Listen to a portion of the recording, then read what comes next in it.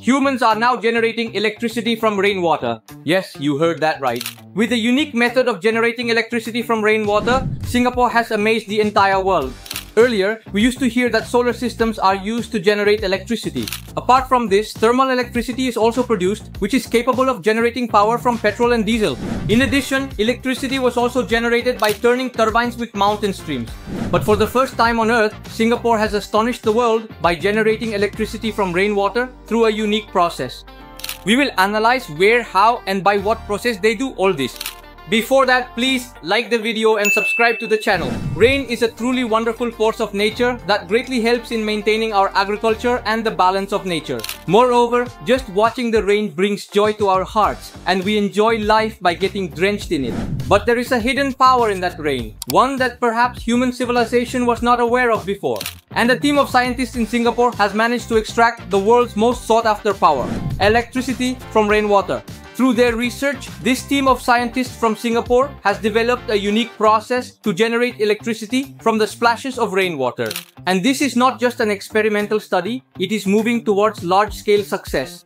And if this becomes fully successful, it is said to bring about a massive change in the future of Earth's energy. The core concept of this technology is that raindrops will be channeled into a polymer tube.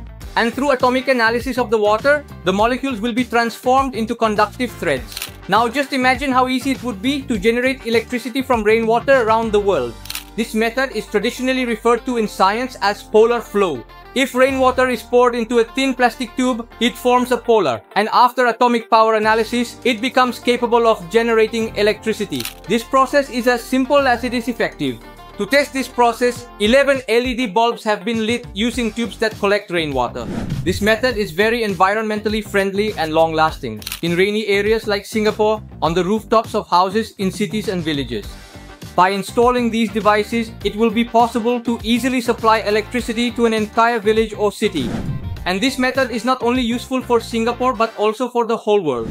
It is going to completely change the future of global energy and show a new direction for the environment. As a result, our environment will not be harmed, and we will be able to generate electricity through the natural processes of the environment itself. At a time when various types of innovations are causing significant harm to nature, if such an innovation comes before people, it will have a very positive impact on humanity, the animal kingdom, and the nature of our planet. What do you think? How much will this technology help human civilization and the animal kingdom? Share your thoughts in the comment box.